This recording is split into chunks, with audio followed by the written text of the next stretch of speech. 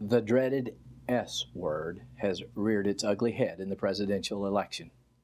Yes, social issues.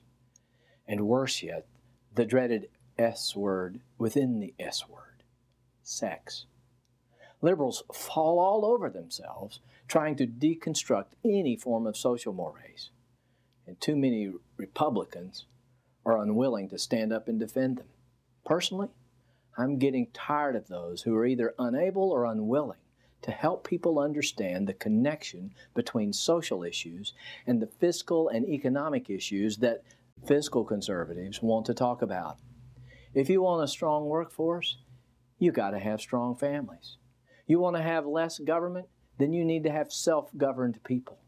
Those who want smaller civil government without people being self-governed want what has never been and never will be. Over the next couple of weeks, we're going to be talking with you, helping you learn how to connect the dots between social issues and fiscal issues so that you can help your timid friends talk about them during the presidential election. So check back in and check out the information on our website. But first, some background information. What's going on in our public schools with respect to this issue of sex education?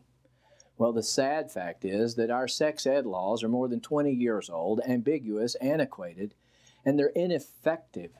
The Department of Education doesn't even really know what's going on with sex education from one school to the next or one class to the next, and they're powerless to really do anything to stop whatever's going on. Well, let me tell you what is going on. Because our laws are so vague and so undefined, there are groups like Planned Parenthood that are authorized to teach sex education in some public schools in Tennessee.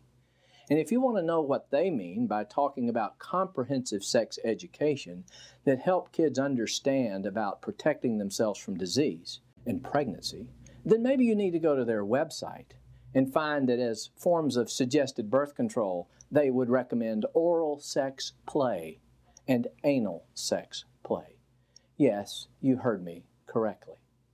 Maybe you need to know that an organization came in and taught sex education to a high school senior, and you need to watch the father of that young girl describe to you how the teacher took an anatomical model and began to show the girls how to put on a condom while giving oral sex, which, by the way, they recommended the girls do in case the boy didn't want to voluntarily wear a condom. You can watch that video on our website under the frequently asked questions for Senate Bill 3310. That's some of what's going on in some of our school systems. Do you know what's going on in the school system of your child or your grandchild? Maybe you should find out. I hope you'll listen and tune in next week as we begin to connect the dots between these kinds of programs and the fiscal and economic issues that plague us.